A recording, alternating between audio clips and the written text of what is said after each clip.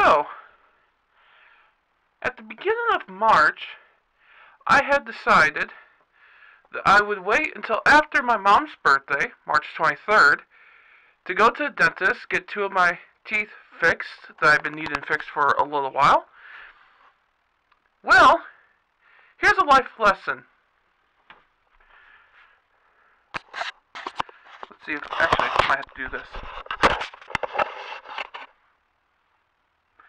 Yeah, don't wait. So, as you can see, I got a lot of swelling.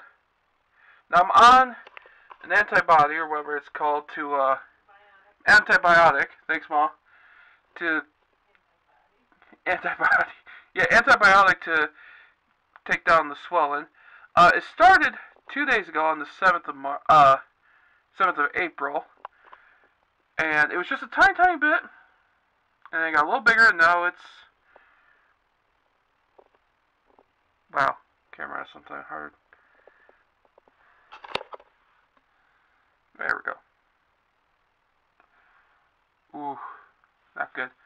So yeah, if you have something you think is wrong with you, don't wait, especially for these type of situations, because we've called the dentist, and they can't do anything because of the corona outbreak.